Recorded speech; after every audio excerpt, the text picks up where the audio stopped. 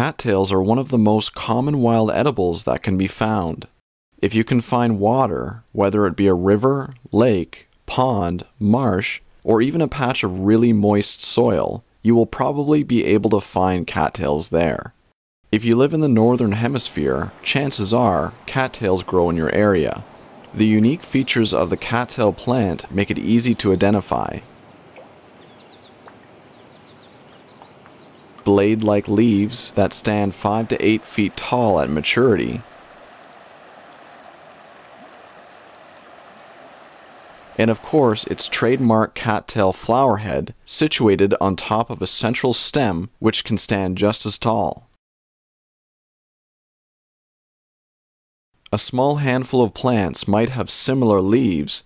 For example, some people might confuse young cattail leaves with those of the iris plant, which is toxic to ingest. But the cattail flower head is completely unique to the plant. So when you come across a patch of cattails, the best way to confirm them as such is to look for the cigar-like flower heads first. Different parts of the plant can be used for many different reasons, but today I'm going to focus on the tender stalk at the base of the cattail. But before I begin, I want to caution you. Although the cattail is edible, make sure that the water source you harvest it from isn't stagnant or polluted. The cattail is a wonderful plant that naturally cleans whatever water source it grows in. It does this by absorbing contaminants out of the water. Although this is a great feature, it is also the reason why it isn't good to eat cattails from a polluted area. For this reason, ditches and roadsides are never good places to harvest cattail from. Actually, that goes for any wild edible, but especially cattail. Okay, let's get to harvesting the stalks. Although this group of cattails doesn't have any visible flower heads, I have worked with cattails enough to make a confident idea of them without needing to see the flower head. Cattails are fairly easy to pull out of the ground, which is what I'm doing here. Usually when I pull up a cattail, the root will come with it. If you're lucky enough, the stalk will separate from the root. Either way is fine. The cattail is a prolific and hardy plant, and is in no real danger of being overpicked. Cattails can be harvested from spring to fall. The roots, however, can be harvested all year round, including winter. But considering that I live in an area that receives copious amounts of snow in the wintertime, I imagine the roots would be pretty hard to reach while under a heavy layer of snow and ice. I start by cutting the roots from the base of the stalk. The roots are valuable because they are packed with starch, but I won't be processing those today.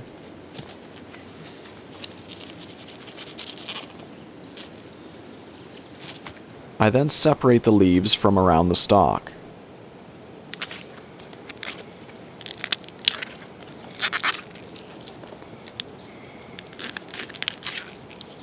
As you can see, there is a clear slime that can be found underneath the leaves. Although it looks gross, this slime can be used as medicine.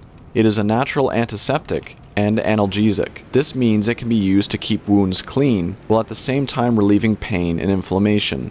For centuries, cattail jelly has been popular for treating and relieving sunburn, bug bites, toothaches, cuts, bruises, and more. Anyway, back to the task at hand. Most field guides suggest cutting the stalk at 4 inches, but you don't have to be strict with that number. As long as the stalk is tender, that's all that matters. The white part is obviously the most tender, so judging by that, I figured I could get away with cutting them at around 6 inches.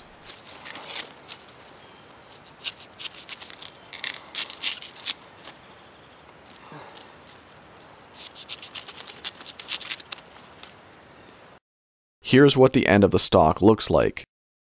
As you can see, it is made up of several different layers.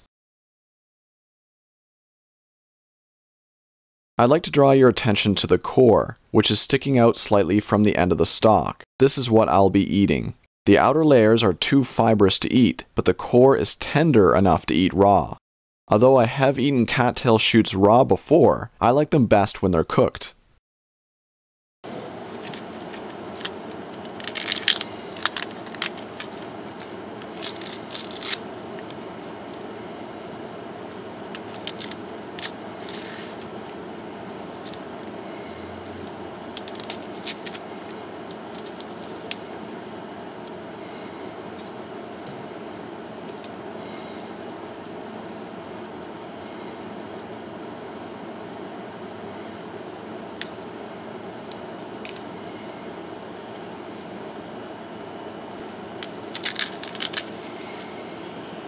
After stripping away the outer layers, I am ready to cook the tender cores.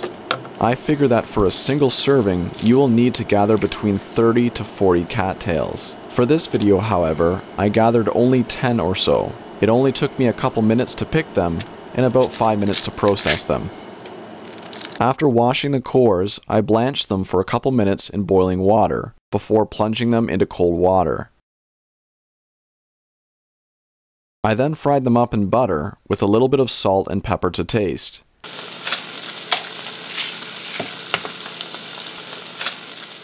The major nutrients of cattail shoots are manganese, vitamin K, magnesium, and iron. After frying them for 2 or 3 minutes, they were ready to eat.